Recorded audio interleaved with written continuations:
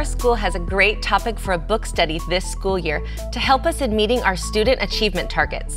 What we need now is a way to keep everyone organized and learning collaboratively. We are going to see how teams can help drive the success of our professional learning community. We log into our Office 365 account and click on the Teams app. Then, to create our PLC team, we clicked on Add Team at the bottom left corner of our Teams portal.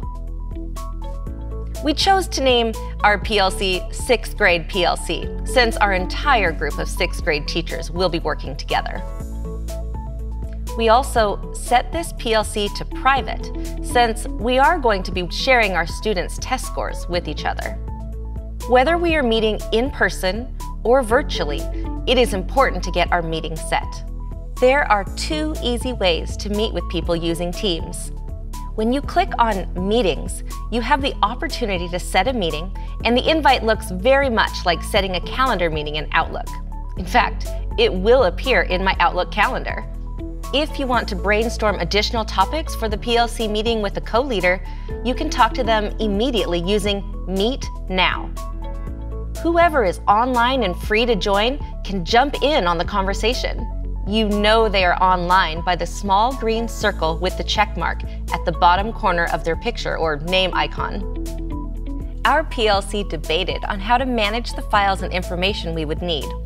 We could use the Files part of our PLC team, but we elected to use the integrated PLC OneNote notebook because it has templates already created and it is based on the Dufour model for PLCs.